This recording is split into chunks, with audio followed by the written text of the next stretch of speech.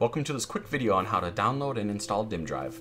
Go to dimmdrive.com, click on order the software. You'll get a link to download it.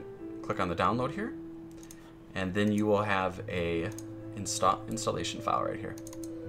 Click this. I've already installed it, but basically just follow through, hit next, next, next, and you will get an icon on your desktop called Dimmdrive.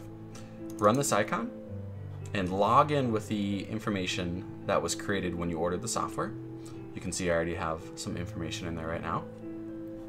What Dimmdrive does when it first launches is it looks at all the Steam games that you have installed, and it creates little profiles within the software to support those particular games. If you look at mine, you'll notice I have BioShock, Call of Duty, Duke Nukem, Skyrim, of course Skyrim, and just a couple other games here. You can set up other programs within Dimmdrive.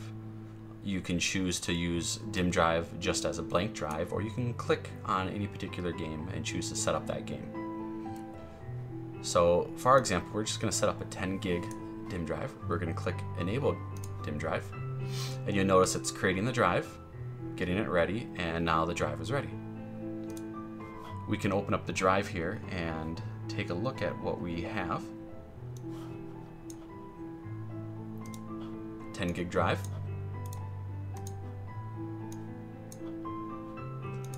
And just for kicks, let's run a benchmark tool on this. Crystal disk mark is pretty awesome. We are going to select our Y drive. We're just going to do a really quick one. So let's do one pass at 500 megs here. Click all.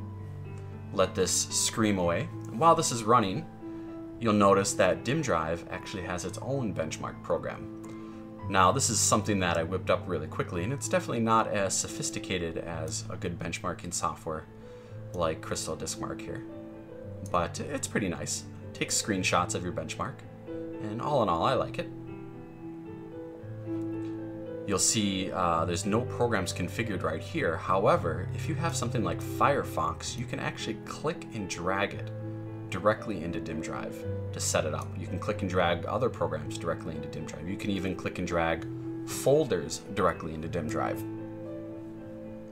And that'll do the setup right from there.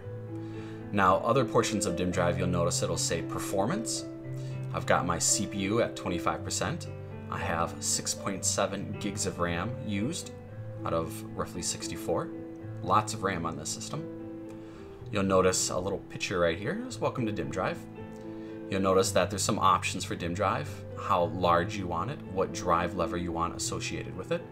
Then there's some other options, how you want Dimmdrive to function when your computer boots up. Do you want it to load right away? Do you want it to enable? Do you want it to set everything up? You'll notice there's a USB mode, which we'll go into that a little bit later.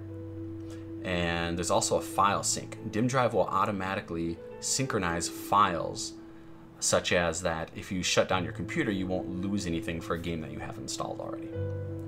Now, my computer has many things running on it right now, and such as we're recording a video right now, a 20,000 kilobit per second video. So a 20 megabit per second video is being recorded right now. Plus we have some other music and everything going on in the background.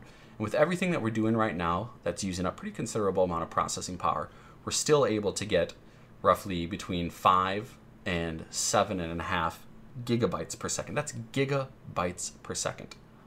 So that's extremely fast. And this is Dimmdrive right out of the box, nothing configured, nothing fancy set up. It's some pretty crazy speeds. So thank you for watching this video. We're going to have a lot more videos on how to use Dimmdrive, some of the advanced functionality, as well as using Dimmdrive with some specific games such as maybe BioShock or one game that I play, World of Warcraft. So thank you for watching, and tune in for some more videos later.